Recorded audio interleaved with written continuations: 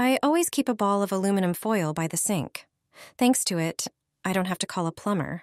When you have a little aluminum foil left, don't throw it away. Crumple it into a ball and place it by the sink. If you have more used foil, but it's not dirty, I'll just remind you first about the trick I mentioned in one of the videos. You can put such a ball in the dishwasher. Aluminum foil reacts with the detergents used in the dishwasher capsule. There is an oxidation process, as a result of which glasses, cups, and cutlery are shiny. They don't have a matte film. But today, I'll tell you about another trick with aluminum foil. Remove the strainer from the sink. Take a piece of aluminum foil and line the bottom of it, right in the drain. A depression will form in the foil. Do this right after lunch. Regardless of what fat you fry on, try this method. Pour the leftover fat from lunch into the foil depression and run cold water. The water should flow under the foil. It shouldn't flow onto the fat. This will help the fat cool down faster. After a while, you can remove a solid piece of fat from the foil. If it's leftover vegetable butter or coconut oil, throw it away in the organic waste bin.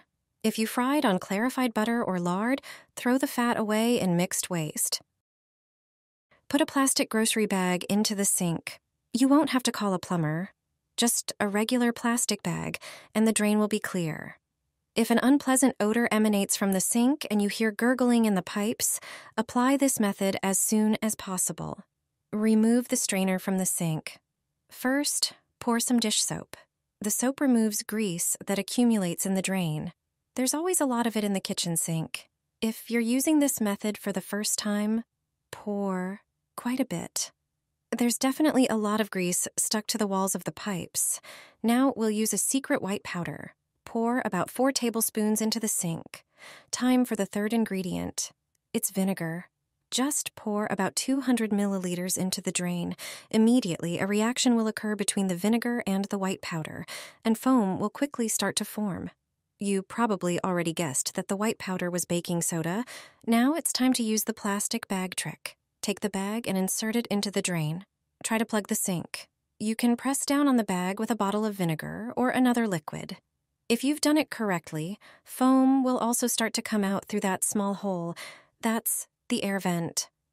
When foam stops coming out, unplug the sink and see what happens. If foam starts coming out of the sink again, plug it again for a longer time. Usually, it takes about half an hour for the mixture to clean the sink. Only when everything starts to flow into the sink can you turn on hot water and flush the sink thoroughly. Hot water will remove all the residue that the soda, liquid, and vinegar broke down. If you take care of the sink like this once a month or every 2 months, you'll never have to call a plumber. Plumbers keep this from you. I inserted a hose into the toilet and got rid of the problem. If your toilet keeps clogging and emits an unpleasant odor, you don't have to call a plumber. All you need is a regular hose from a dishwasher or washing machine and an empty bottle. Start by cutting the bottle in half using a knife. Only the top part will be needed.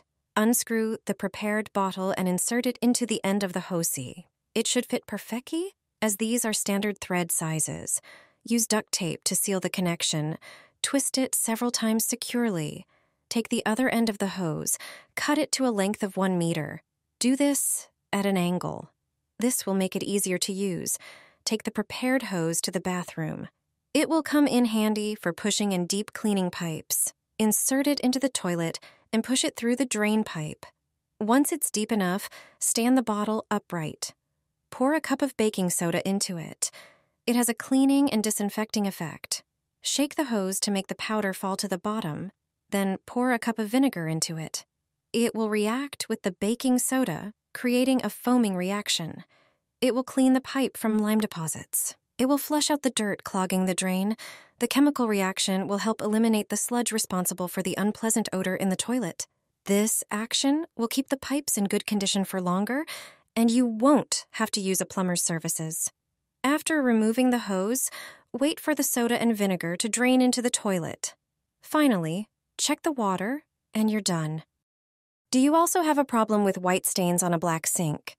Most people who buy such a sink have no idea how to take care of it. White marks don't come off even after washing with dish soap. But an indispensable solution in such a case turns out to be one inexpensive product. Everyone has it in the kitchen cabinet, and it turns out it should also be next to the sink. Then, white deposits from water will never mar your kitchen. Apply a simple trick, and in a few minutes, you'll get rid of the problem. Here's how to deal with it. Take a bottle of vinegar and pour it into a spray bottle. Then spray the sink surface where there are white spots. Do it thoroughly and generously. Place pieces of paper towel on the damp sink and spray vinegar again. It's important for the paper towels to be completely wet. This way, the vinegar won't evaporate and it will work longer, removing the white spots. Leave the paper for several minutes. In just a few minutes, you'll see that the white marks disappear. After a dozen or so minutes, remove the paper and see the difference. There will be no trace of lime deposits. The black streaks and spots will be a thing of the past, and you can enjoy a perfectly clean black sink. To prevent new white deposits, just spray the sink with vinegar from time to time, and that's it. Good luck. Behind the oven door, there is a hidden button that makes cleaning easier. Most people are unaware of it. Just pull it upwards to release the lock. Repeat the process on the other side. With the doors prepared in this way, they will be easy to remove. Next, grab them and lift them slightly. The hinges should come out on their own. There is a protective plastic on the oven door. Use a screwdriver to pry it open and then remove it. This way, you'll be able to disassemble and clean the glass. Not everyone knows that you can also remove the rack and glass when cleaning.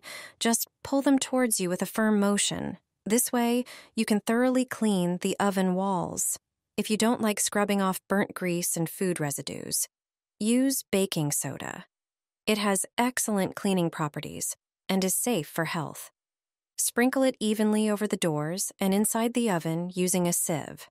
A thick layer should cover the entire surface. Then, take a paper towel.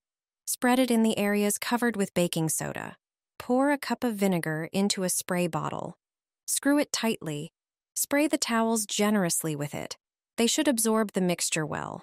Both substances will react under the towels and start removing burnt food. Leave it all for 15 minutes. After that time, simply remove the towels and wipe the oven with them. All the dirt will stick to their surface, and you won't have to scrub. It can even handle tough stains. Express trick for cleaning the drain. It will thoroughly clean the pipes in 5 seconds. Remove the plug from the drain. Pour in 4 tablespoons of baking soda. Add 1 tablespoon of dishwashing liquid. Then pour a cup of vinegar into it. When the ingredients start foaming, press them with a towel. The foaming will fill the pipes. It will flush out the lime scale and dirt from them. Foam should start coming out of the hole located under the faucet. It will be covered in sludge and rust. This is the fastest and most thorough way to clean the drain. Baking soda and vinegar have descaling and cleaning properties.